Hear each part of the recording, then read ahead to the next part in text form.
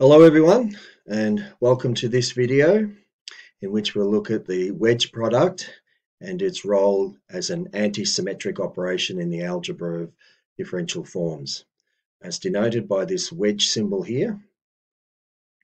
This anti-symmetry is key to defining orientation and volume on manifolds, and the wedge product also helps construct the basis for spaces of K-forms, such as omega-1 of Rn for one forms and omega-2 of Rn for two forms. We will also cover its properties like bilinearity and associativity. So let's make a start. Hide that. Okay, so the wedge product is a fundamental operation in differential geometry and multilinear algebra, used extensively in the study of differential forms. It combines vectors, forms, and their differentials in a way that captures the orientation and volume elements of spaces. Now, over a couple of videos, we'll talk about volumes and look at what's meant by that. Now, a tangent vector at a point P on a manifold Rn is an object that can be thought of as a direction along which one can move from that point. Vectors are geometric objects. So in local coordinates x1, x2 to xn, depending on the dimension of the space, a tangent vector v can be expressed as v equals vi d dxi, vi are the components, and d dxi are the basis vectors for each of the coordinate directions. Now, the collection of all tangent vectors at a point P forms a vector space called a tangent space, denoted by the tangent space to Rn at the point P, and the cotangent space at a point P, denoted T asterisk of Rn at the point P, is the dual space or the cotangent space to the tangent space. It consists of all linear functionals that map tangent vectors to real numbers. And so what I'm going to do now is let's all represent that visually. So the manifold, tangent space, and cotangent spaces are represented below. So we have a manifold here in the larger set of axes. R3 is our manifold here for the example purposes. We have the tangent space at the point P and the basis vectors pointing in the appropriate relevant directions. ddx along the x direction, and so on. And then the cotangent space or dual tangent space is this one, T star of the manifold R3 at the point P. All right. Now, this is the only screen or shot in which, slide in which I'll have the two separated. Just from now on, generally going to put those two together and keep them because it's a 1 point P. All right, there's not 2 point P's here. All right. So, but I'm just, for the sake of this video, just showing, okay, here's the tangent space, here's the dual tangent space or the cotangent space, and they're both centered on the point P. All right. Their axes coincide in both cases. And we represent the dual tangent space using the one forms dx, dy, dz. All right. Now I am getting to the wedge product, but I just want to start with one forms because we can build higher forms using the wedge product. But let's start with one forms and what they are. So here we have the tangent space at some point P for our manifold R3 in this case. And here's the dual tangent or cotangent space. Next. All right, so given a vector v at a point P, vector v at our point P on a manifold R3, our manifold again, a one form omega is a linear map. Okay, so omega takes a vector in the tangent space to the manifold at point P, which in this case is just R3, but more generally we just M for manifold, and it maps that to the reals. So what it does, it takes a vector in the tangent space here, as you can see, in the tangent space here, and contracts that with the one form omega and contracts that to produce a scalar quantity, right? A real number at the point P. All right. So, and as you can see, I've represented both the tangent space and the dual or cotangent space together on the same set of axes because they coincide at the point P here. And this axis dx, the one form dx, or ddx in the vector form. Okay, they're both sharing the same axes. All right. So visually, that's what it looks like. So a one form takes a vector from the tangent space of the point P and returns the number R. All right, so it's a map from the tangent space to the reals. All right, so let's have a look at that. So we can represent our vector this way. The vector on the previous slide represented this way in terms of its components and the basis vectors. We're in R3. We'll represent it like this in this column form. Our one form, we can expand it out in terms of the one forms dx, dy, dz. The whole thing omega is still a one form. It's just a linear combination of them. And the components here represented as this row vector, if you like. So omega of v acts, it takes a vector v, omega here takes a vector v here, right, contracts with it. Here's the index notation here, and we'll bring that down now shortly to the Kronecker delta. So what we'll do though is with the components, we'll take those out together, put them together. Then we have dxi, d, or partial xj. Now Kronecker delta applies here, ij. When I is equal to j, we have, or j is equal to I, we have omega I vi, all right? And that's the same result as multiplying the row vector with the column vector. And that gives us this combination of the terms. So it picks out the same terms, omega I, vi, and expanding those. In the case of R3 from the previous slide and from our vector above, we're going to have three terms here. All right, let's move on. So now definition and basic properties of the wedge product. So let's go from here now. This is now the focus of the video. So the wedge product, denoted by the wedge here, is an associative and bilinear operation on differential forms. For two differential forms, omega and eta, sorry, there's a second omega, shouldn't be there. In the proofreading, I've missed it. It should just be omega here and eta here. So the wedge product, omega wedge eta, is defined such that the anti-symmetry property, omega wedge eta, is the negative of eta wedge omega. All right. This property means that swapping the order of the forms changes the sign of the product. Associativity here, you can see how that applies. Distributivity, as you can see here, we can expand it out. Omega wedge eta plus omega wedge theta. So the wedge product of basis forms. Now, in a given coordinate system x1, x2, xn, the basic differential forms dxi form a basis. The wedge product of these basis forms is defined as follows. dxi wedge dxj is minus dxj wedge dxi. You've seen that anti-symmetric property. This anti-symmetry implies, must be, that dxi wedge dxi with itself must be zero, because you can't have this equal to the negative of itself except in the case where it's zero. All right, for example, in three-dimensional space, we have dx wedge dy is minus dy wedge dx. Okay. Examples of wedge products for one forms.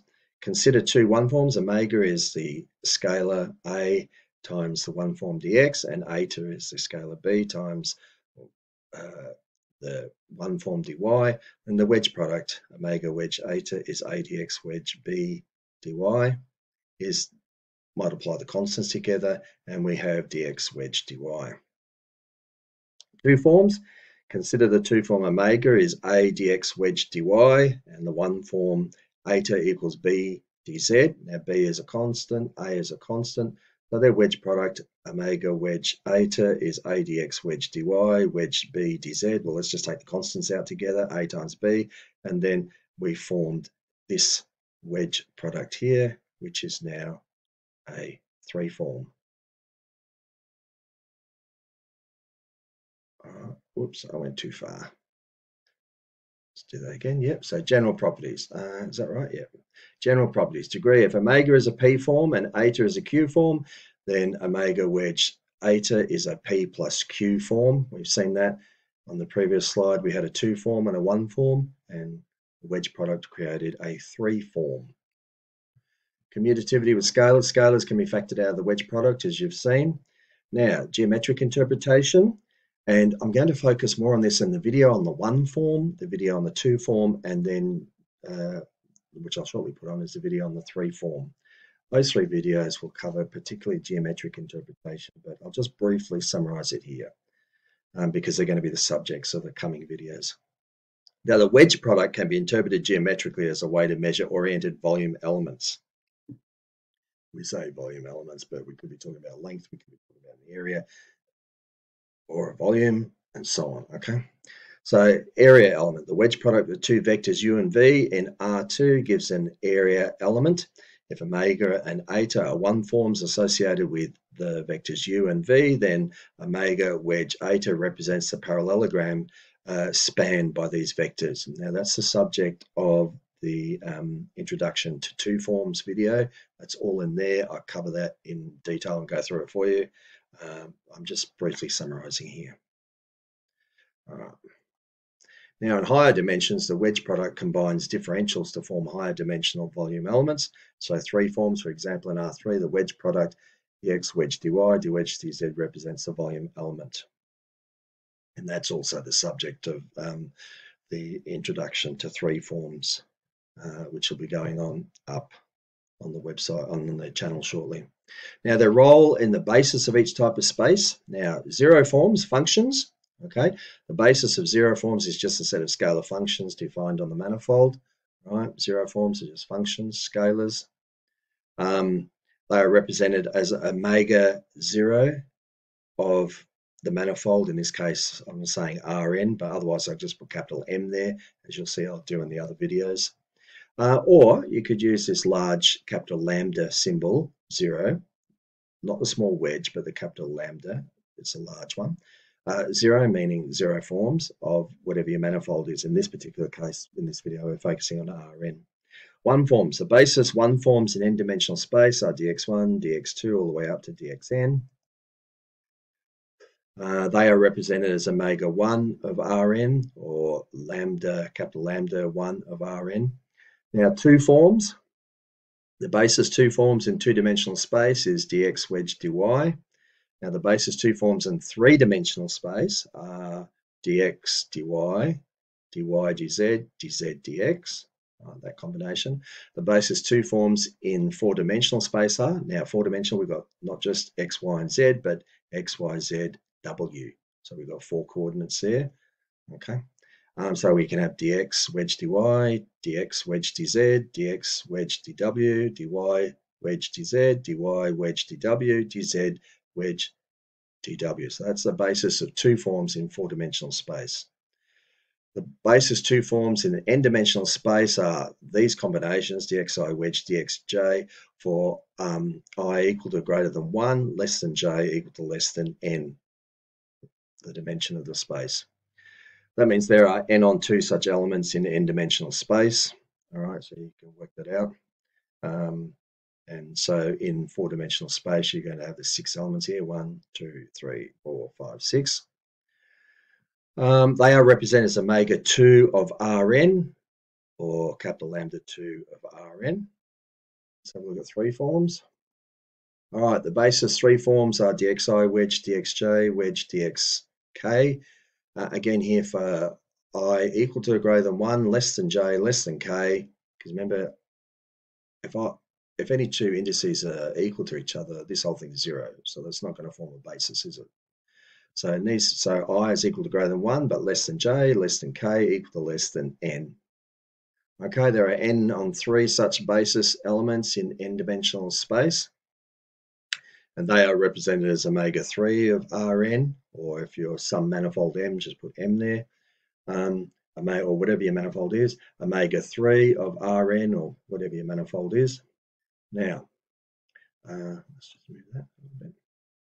All right, now, the basis P forms are given by wedge products of P different 1 forms, dxi1, dxi2, wedge, ... so on forever, up to dxip, where again the same pattern, I1 is equal to greater than 1, less than I2, less than ... less than IP, equal to less than n.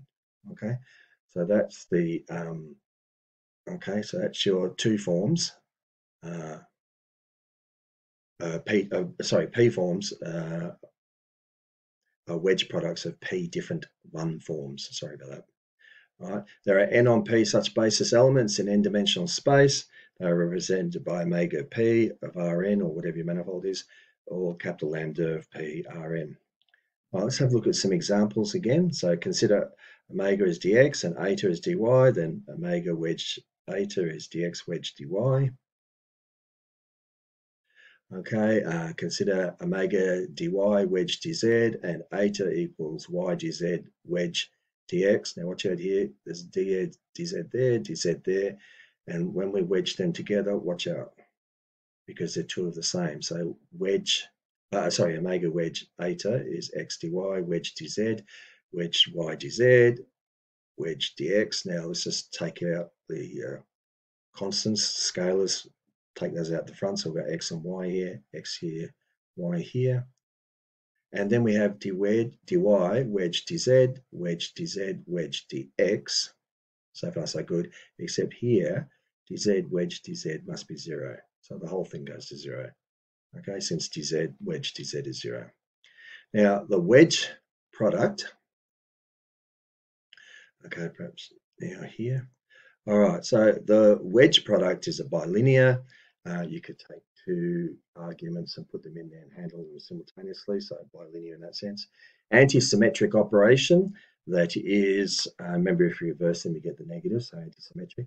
That is essential in the construction of differential forms, allowing for the representation of oriented areas, volumes, and areas of volumes are subject to the introduction to two forms and introduction to three forms videos on this channel, and higher dimensional analogues in differential geometry. Now, it plays a crucial role in the formulation of integrals over manifolds and in expressing physical laws such as electromagnetism and general relativity, where differential forms and their wedge products provide a natural language for describing field theories. All right. I hope everyone this video has been useful to you. If it is, please like it and subscribe. And I look forward to seeing you in the next video. So please take care of yourselves and have a good day wherever you are. Thanks again. Bye.